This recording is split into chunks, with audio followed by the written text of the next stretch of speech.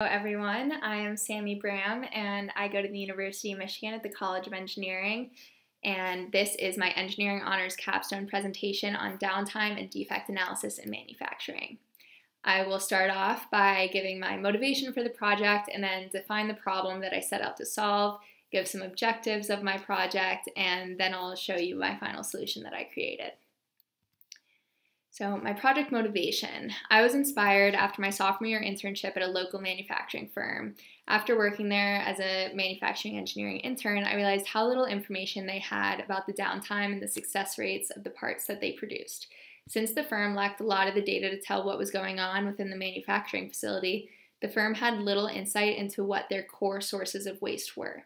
This made it really difficult to implement the Six Sigma methodologies that I had been learning about in some of my IOE courses that I was pretty interested in.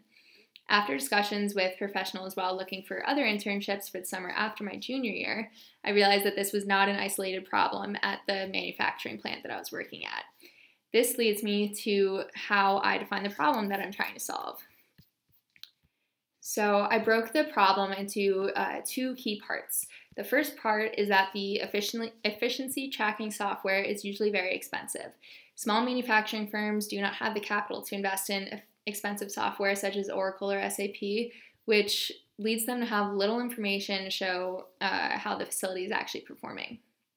The second part of the problem is that even when manufacturing firms do invest in the efficiency tracking software, the results are pretty hard to interpret.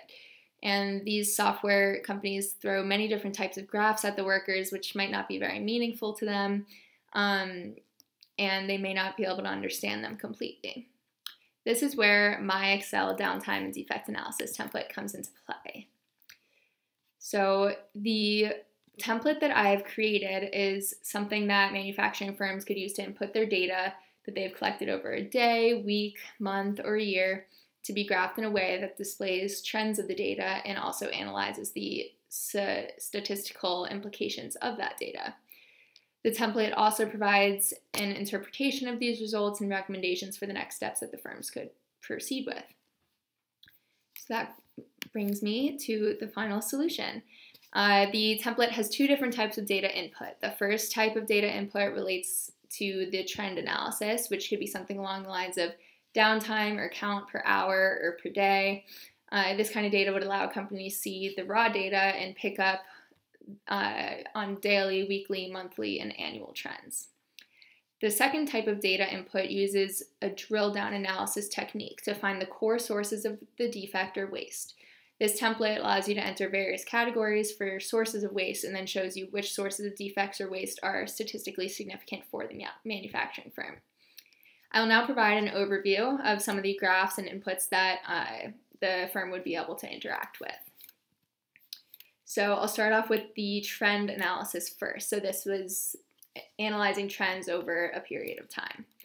This is the type of input that a company would put into the template. So you would just need the date, the hour, which Excel can also pull from whenever the data was inputted, and the runtime and the production count in that hour. Then the template would be able to turn that information into charts. So we could have hour by hour charts that would display hourly trends over a series of days. So you can see that you have the hourly data, but it's broken up by day.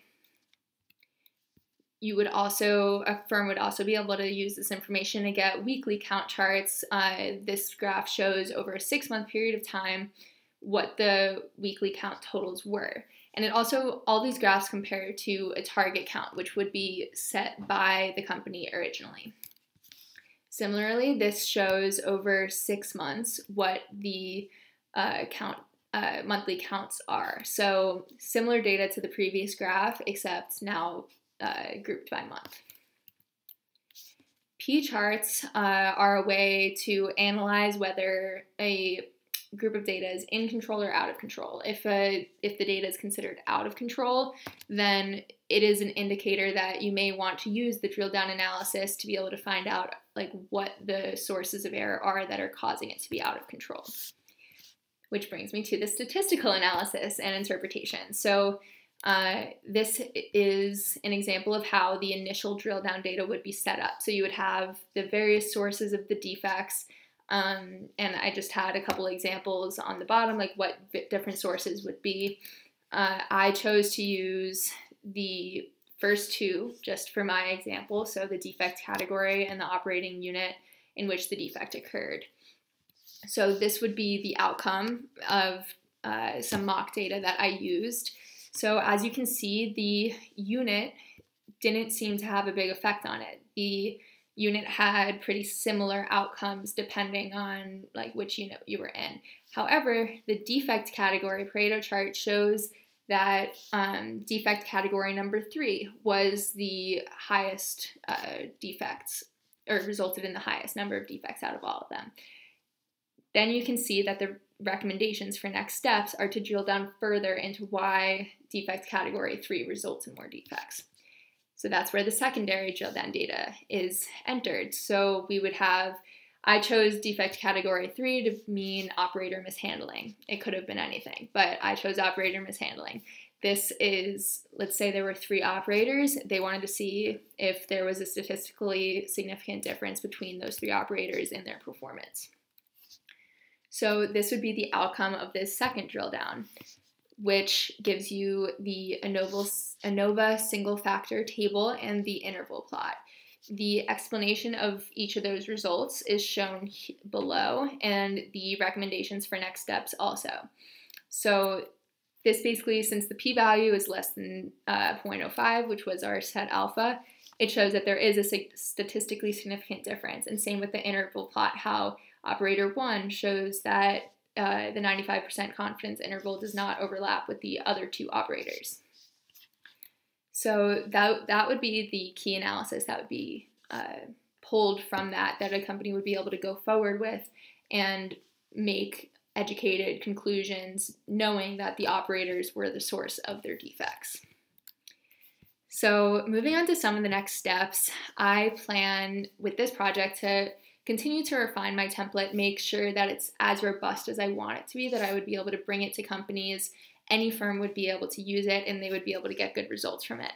Then, given that robust level, I would be able to expand on the analysis, make sure that the recommendations for next steps all linked up with their defect categories that they had. The third step, I would pilot test with clients. Maybe I go back to that firm that I worked with after my sophomore year, ask if they would be interested to work with me and really make this a better product. Fourth, I would implement those improvements. And then after, I would just continue to use this cycle until I got a product that hopefully I would be able to package and sell to a company. Well, thank you all for taking the time to watch this presentation. Please feel free to leave any questions in the comments, and I'll be sure to answer them. Thanks.